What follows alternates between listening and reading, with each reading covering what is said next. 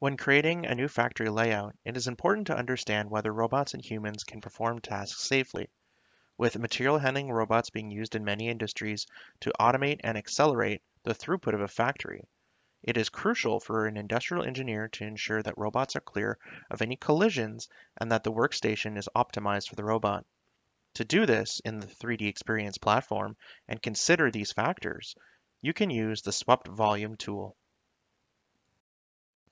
We're using the same three tasks we used for a previous autoplace functionality video to calculate the swept volume. Opening up the Create Swept Volume tool, just select the task you need to analyze,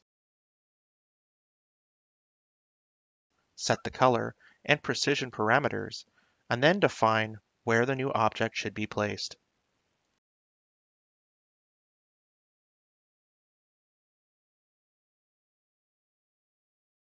And boom! Our task has been executed and the 3D swept volume shape demonstrating the robot's range of movement within the task is shown in red.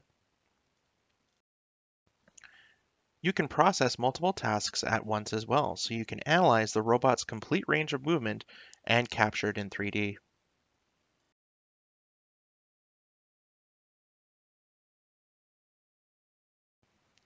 Using these 3D shapes that represent the swept volume of the robot, engineers can quickly verify and validate the ability of the robot to perform tasks safely.